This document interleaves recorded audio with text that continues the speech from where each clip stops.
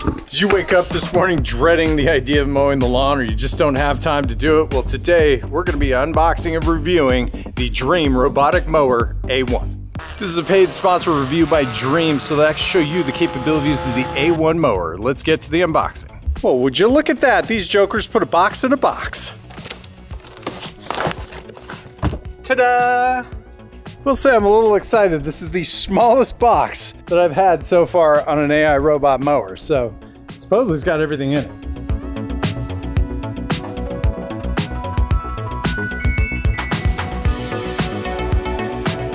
Check out this ASMR. Oh yeah.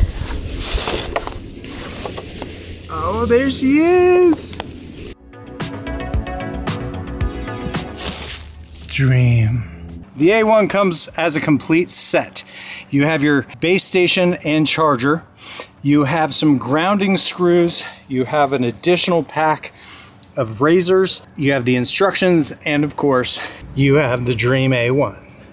Well, let's get the price right out of the way. The Dreame A1 comes in at $24.99. I'll post a link of the products in the description of the video. The Dreame A1, it's a perimeter wire-free and antenna-free robot mower. And the best part about robotic mowers is they manage themselves. They're designed to mow specific assigned areas of your lawn, and when they get low on battery, they return to charge themselves just to go right back to work. The A1 can mow up to a half an acre of space, and it's capable of mowing 10,700 square feet per day, and is rated for slopes up to 24 degrees, includes a rain sensor, has an IPX6 waterproof rating to allow for easy cleaning of the device, and comes with a cutting deck that's 8.6 inches wide with cutting heights that range just below 1.2 inches on up to 2 3/4 inches, and the cutting heights are all managed through their application. It comes with easy removable and replaceable cutting blades and an optional link module which allows for total control of the robot mower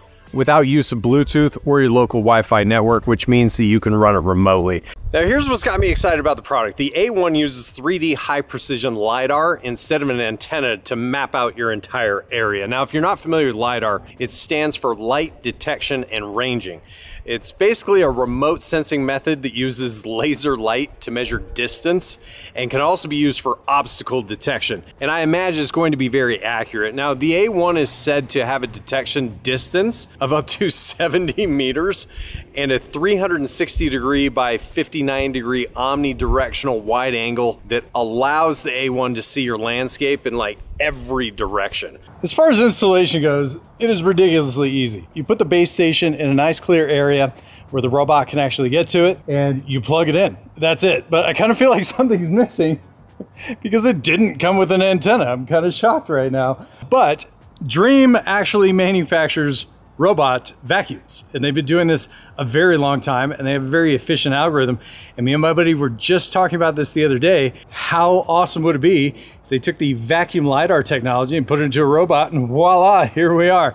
Now, as far as setup goes, the only kick of the road that I had was I didn't realize that the LiDAR actually has a cap on it that you have to take off.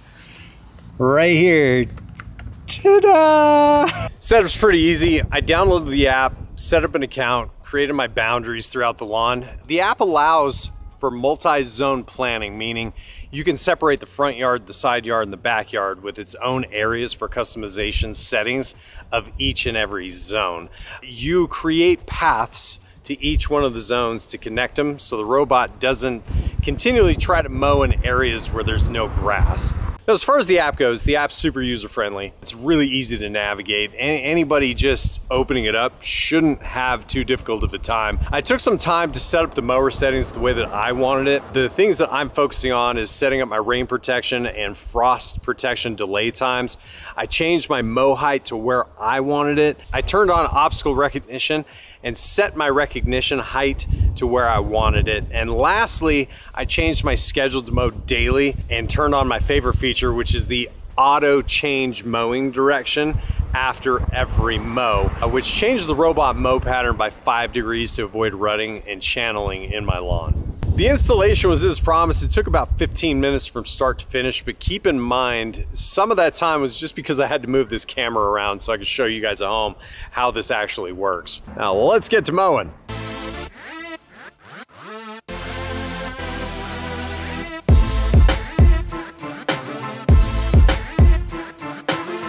Here we are about 10 days later, and I want to give you my take on the mower.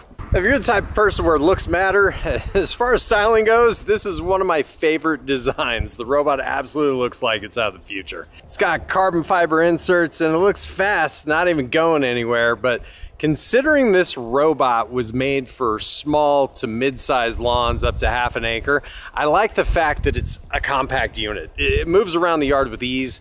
It can turn in and out of tight spaces without any problems. The Rbot mower was very easy to set up, so if you're the type of person that doesn't feel very techy, this product is very easy to use out of the box. The fact that you don't have any antennas removes a lot of issues, and I absolutely love it. So far, it's been a set it and forget it type product with no issues. I set it up. I've had it running multiple times every single day because I don't feel like 10 days gives you a lot of time with the product. Let's dive right into the LiDAR-based obstacle avoidance that the Dreame one has. It's really built to sense an obstacle that has a working height of 4 inches or higher.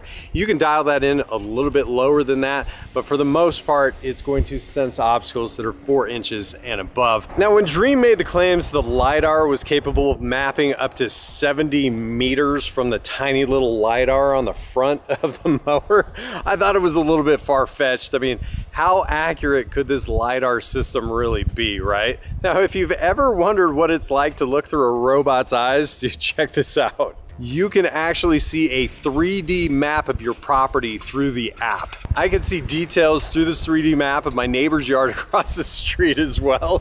And the nice thing about it is it shows you that the LiDAR is super functional and it's not just a sales marketing gimmicky thing.